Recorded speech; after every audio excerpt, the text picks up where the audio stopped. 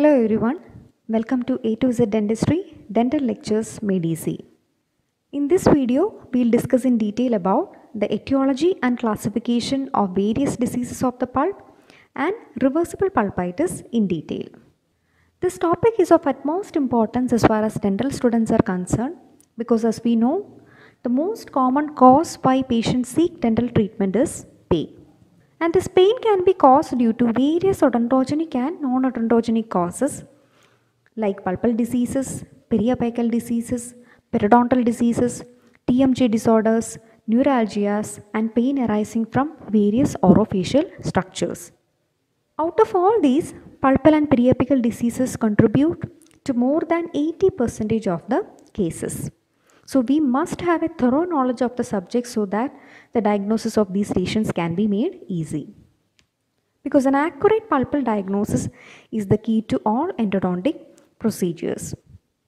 Now before going to the classification of pulpal diseases, we'll have a quick recap of the anatomy of the tooth. As we know, the tooth has a crown and a root.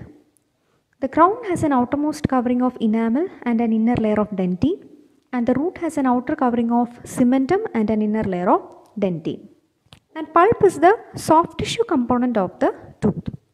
It lies in the innermost portion and is composed of connective tissue cells, blood vessels and nerves. These blood vessels and nerves enter the pulp through the apical foramen. And pulp is that portion of the tooth which gives the tooth its vitality. So if pulp is dead, that means the tooth is dead or non-vital. So every effort should be made to preserve the vitality of the pulp as it is an integral part of the tooth both anatomically and functionally.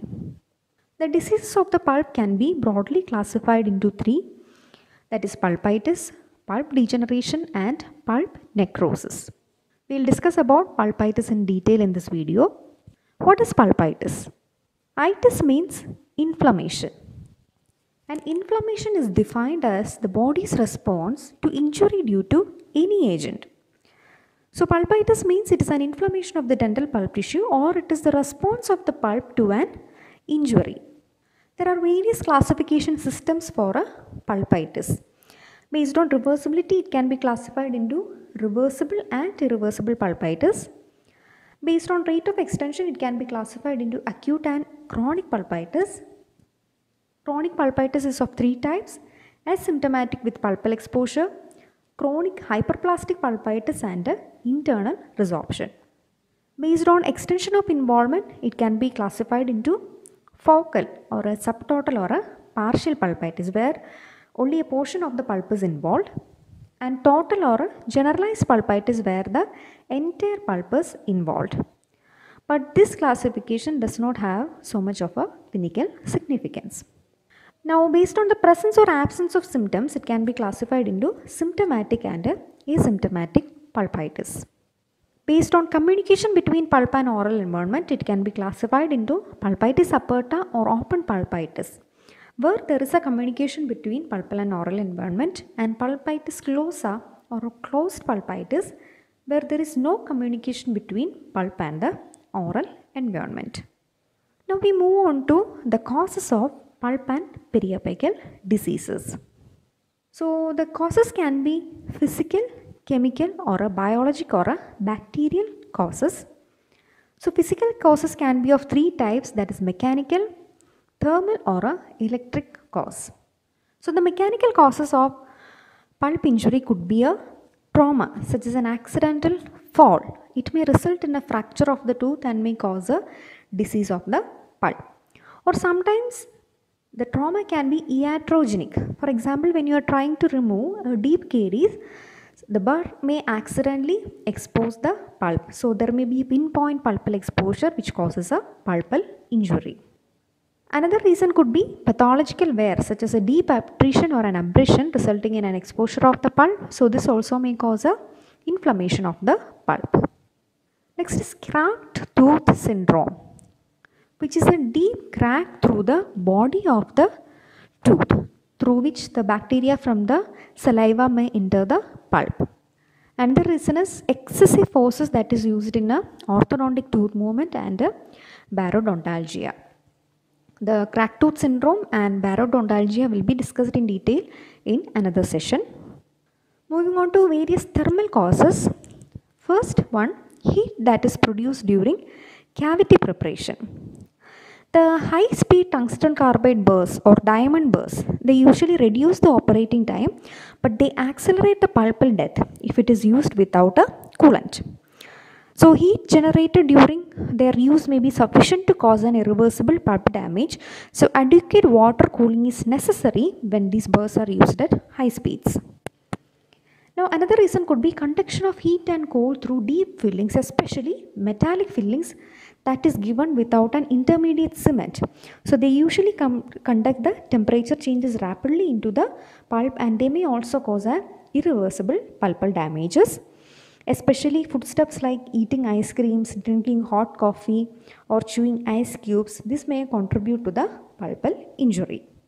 Another causes could be frictional heat that is produced during polishing of a filling or during setting of a cement. So these injuries are usually reversible in nature. Another reason is galvanic current that is produced from a dissimilar metals. For example, if an amalgam restoration is present opposite to a gold restoration, what happens is there will be production of a galvanic current in presence of saliva which acts as an electrolyte.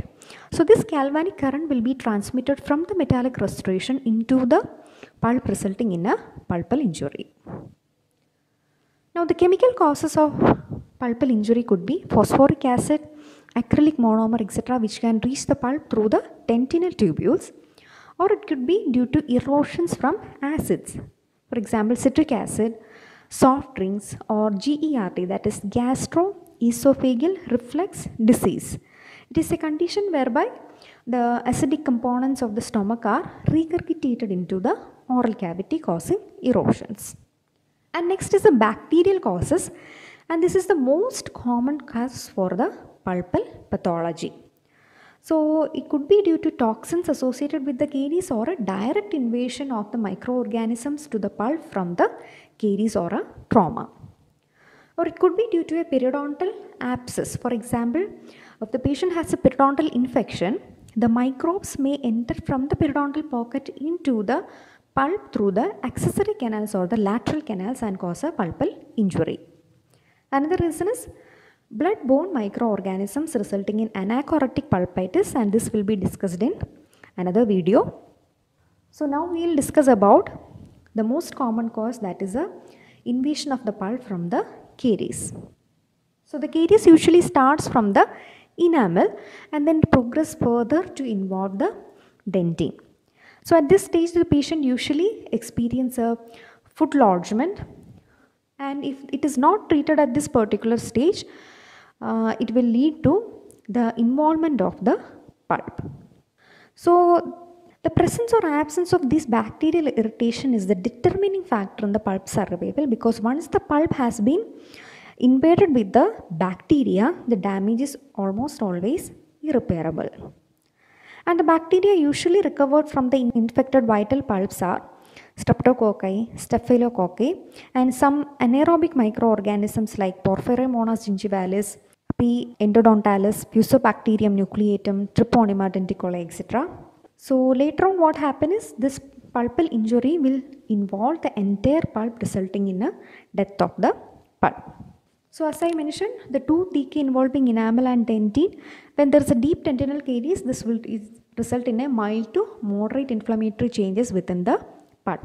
And this inflammatory changes is characterized by a dilatation of the pulp vessels, and there is an increase in the vascular permeability of the pulp vessels. So increase in the vascular permeability will result in exudation from the blood vessels into the connective tissue, and this will result in a edema formation within the pulp, and this is the stage of reversible pulpitis. Now what happens is there will be prolonged bacterial infection if it is not treated at that particular stage, and this will result in a pulpal necrosis, because considerable inflammatory exudate will accumulate within the pulp, and the patient will experience pain because of the pressure on the nerve endings because of these inflammatory exudates. And necrosis occurs because there will be disturbance in the nutritional supply. So the leukocytes will die and there will be formation of the pus. That is, micro abscesses will be formed within the pulp, and this is the stage of acute irreversible pulpitis. Now two things may happen. If the pulp has a very low resistance, this will further lead into a stage of chronic irreversible pulpitis. Whereas if the pulp is highly resistant, for example in case of a very young individuals, the pulp will be very active.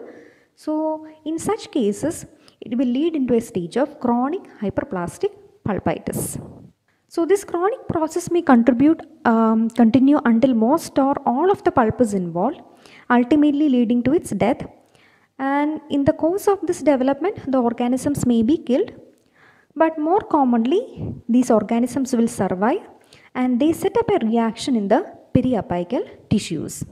So these microorganisms enter the periapical tissues through the apical foramen, and they will cause a periapical pathology there.